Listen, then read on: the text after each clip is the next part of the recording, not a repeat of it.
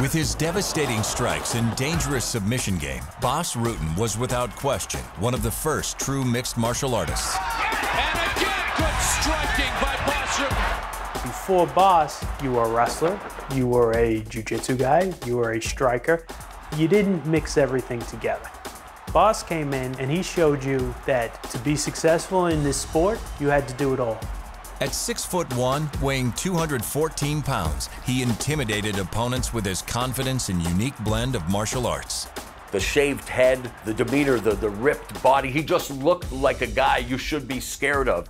Bas is a 3-time King of Pancrase world champion, a former UFC heavyweight champion, a karate and taekwondo black belt, and a successful Muay Thai kickboxer. His accolades inside and outside of the octagon make him a renaissance man. Bas Rutten is not just a great mixed martial arts fighter and a great coach, he's also a great commentator and a great analyst when it comes to MMA. There's no question about it. Bas Rutten's a pioneer of the sport. He's a pioneer of the UFC. He was there in the early days as one of the guys that's really responsible for keeping this promotion going. Bas Rutten now imposing his will.